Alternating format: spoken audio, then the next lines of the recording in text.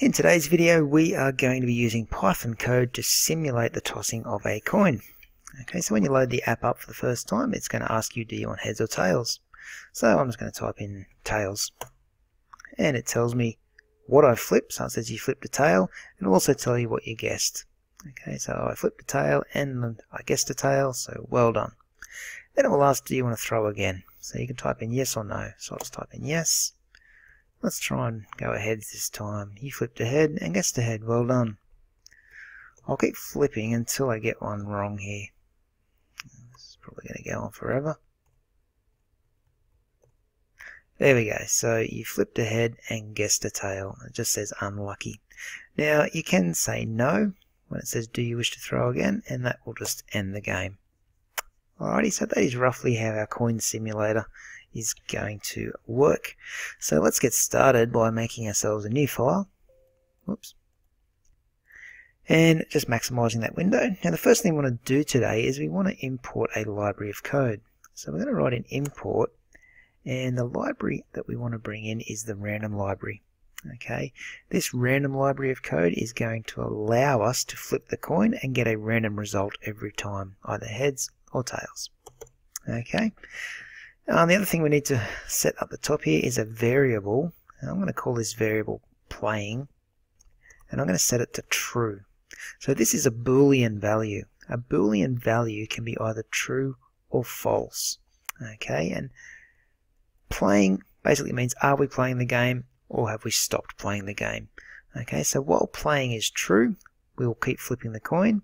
While when playing equals false, that's when we're going to stop playing the game. Alrighty, so I want you to set that variable playing to true with a capital T. Okay, now we can do the loop to keep our game running while playing equals true. So we'll write while playing, so while this variable up here is equal to true. Now notice that we do two equal signs here. That's because we're asking a question basically, or performing a test.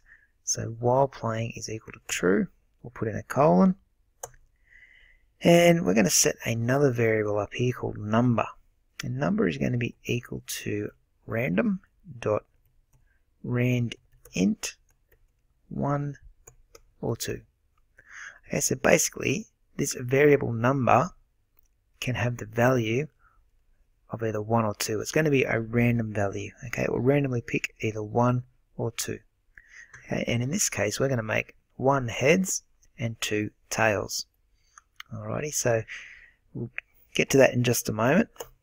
The other thing we need to do is we need to ask the user what they're going to guess, whether it's heads or tails. So let's set up another variable called guess. Alright, guess equals input, so we're going to get some input from the user. Put in quotation marks, and we'll just write heads or tails. I'll put a colon, space, quotation marks, bracket to finish that line off. After that, we're going to perform a couple of tests to work out what is thrown, okay, whether the head or a tail is thrown, and whether or not the user guessed correctly. Okay, so I'm going to put a comment in here. I'm going to put in the heads first. So heads is thrown and guessed. So that means we flip a heads and the user guesses a head. So what we're going to do here is an if statement. It will be if the number is equal to 1. So this variable up here, as I said before, it's going to randomly pick either 1 or 2. If it lands on 1, then we're going to class that as a head. So if the number equals 1 and the guess is equal to heads, okay, what are we going to do? We're going to print a message, and that message is going to say you flipped a head and guessed a head. Well done. Close the quotation marks and the brackets, and then we're just going to ask them if they want to flip the coin again. So we'll create a variable called throw, and we'll set that equal to input, because we're going to get some input from the user. It says, do you wish to throw again? Okay, so close your quotation marks and your bracket off there. Alright, so that is looking pretty good. So if we throw ahead and our user guesses ahead, okay, then we tell them well done.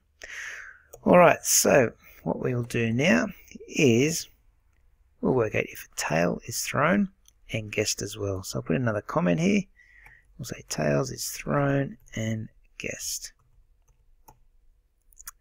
Okay, so the next bit of code is going to be an elif. So else if number equals 2 and guess equals tails. Put a colon. So what are we going to do if we flip a tails and we guess a tails? Well, I'm going to copy this. I'm going to cheat a little bit. So these two lines here, I'm going to copy them and paste them in. And it's going to say print you flipped a tail and guessed a tail. Well done. And then we'll do throw equals input. Do you wish to throw again? Okay, so we work out if the user wants to throw again. Okay, so that's our tail being thrown and our tail being guessed option. Next one we're going to put in is heads is thrown and tails is guessed. Okay, so this is where the user starts to get things wrong. Okay, so on the next line we're going to do an elif statement again, and we'll put if number equals 1 and the guess equals tails.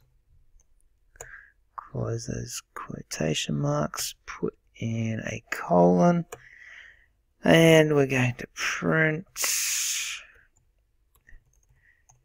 you flipped a head and guessed a tail. Let's try unlucky. Alright, so something like that looks good. And then we're just going to copy this line in, throw equals input, do you wish to throw again? Because we still ask the user if they want to flip the coin again, even if they get that wrong. Alright, so that's that one done. On the next line, we're just going to say tails is thrown and heads is guessed. Okay, so we're going to put in an elif again. So elif number equals 2 and guess equals heads. Okay, put a colon at the end of that line, and I'm just going to copy what we've got here. We'll just do a little bit of rewording. So print, it'll be you flipped a tail and guessed a head. Unlucky. And then we ask, do they want to throw the dice again? Alright, so we've now covered all options. Okay, the user can win on the first two, and they lose on the second two. Alright, but we'll keep going here. We'll do a bit of error checking now. So we'll put in another comment that says, if neither heads or tails is guessed. Okay, so if the user types in something incorrect, what we're going to do here is we're just going to write the word else, put a colon, and we're going to print you entered an incorrect value. Okay, close the quotation marks and the bracket, and we'll copy this line here again, ask them if they want to throw again. I'll just press enter a few times here. So throw equals input, do you wish to throw again? So we're just asking the user if they want to throw again, even though they typed in the wrong value. Now we come outside of that else statement there, and we're just going to work out if the game is going to continue. So if the user says yes to this, then the game is going to continue. If the user says no to throwing again, then the game will end. Okay, so we're going to do if throw is equal to yes, then we'll put a colon, and we'll write playing equals true. Okay, so that's back up the top here. We need to have playing true for our game to continue. If it equals false, then it stops. Okay, so on the next line we just write elif throw is equal to no. Oops, actually put a colon at the end there. Then we'll set playing equal to false. And that will be about it. Alright, so I'm going to save that by pressing Ctrl S. We'll just call it coin toss. And we'll give it a test run and we'll see if it works. Okay, so F5 to run it. So you can see you're starting down here. Actually, I might close this and just reopen it so you can see it from the top. So heads or tails? I'll type in heads. It says you flipped ahead and guessed ahead. Well done. And we can flip again if we want. So we'll try tails. You flipped ahead and guessed a tail. Unlucky. Do you wish to throw again? No. Game over. Okay, so that looks good. So that is how you create a simulation of a coin being tossed. Now I'm just going to keep the video going here for a moment, so I want to show you how to add in a little bit more code to make the game run a bit smoother.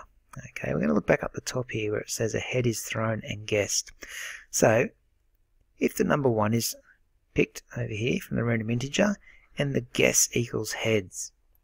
Okay, what I'm going to change here, I'm going to put in some other options. So I'm going to put some brackets around guess equals heads. Okay, and inside of those brackets I'm going to put or guess equals heads with a capital H this time. Okay, Python is case sensitive, so if someone wrote in heads with a capital H, okay, it's now going to pick it up and understand it. Okay, you could have other things like just head or just the letter H if you wanted to add them in, but I won't worry about doing that in this video. It's just a waste of time. Okay, so down here in this one here, okay, on the second one, when the tails is thrown and guessed, what we'll do is put some brackets around guess equals tails, and after guess equals tails, we're just going to go or guess equals tails with a capital T this time. Okay, I just want you to do the same down the bottom here for the next two. So just find where the guess equals tails there. Just write or guess equals tails with a capital T. Okay, and we'll do the same here for the heads. So just there. We'll do that. So guess equals heads or guess equals heads with a capital H. Alright, so that just allows the user to type in heads either lowercase or in sentence case. Now another area we could do this is down the bottom here. Okay, when it asks if the user wants to throw again, if the throw equals yes, let's do a few of these. Or throw equals yes with a capital Y there. We could do or throw equals just the letter Y. And if we want, we could just do one more, or throw equals capital Y. Okay, so now we've got 4 different options there. Okay, so the user could type in yes, or capital Y, then yes, just the letter Y, or a capital letter Y. Okay, any of those are acceptable for yes. Let's do the same for no. So if the throw equals no, or throw equals capital N and no, or throw equals lowercase n, or throw equals capital N. So any of those options will equal no, and we'll set playing to false. Okay, so Control S to save that, F5 to run it one more time. Let's type in heads with a capital H. It understands it. You flipped ahead and guessed ahead. Well done. Do you wish to throw again? Say yes. Actually, we'll just put a capital Y. There we go. Allows us to throw again. And I'll just put an N for no. There we go. Might be a good idea to put a new line in as well after each throw of the coin. Okay, so where we've got do you wish to throw again, we could possibly put that on a new line. So let's just put a backslash N. Oops, just there. I'm just going to copy that backslash N. Oh, if it lets me, there we go.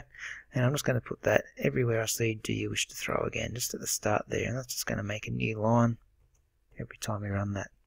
So I'll just write heads. You can see that pops it down to a new line down here. Tails. You get the idea. Okay, so that is our coin simulation app all finished off using Python.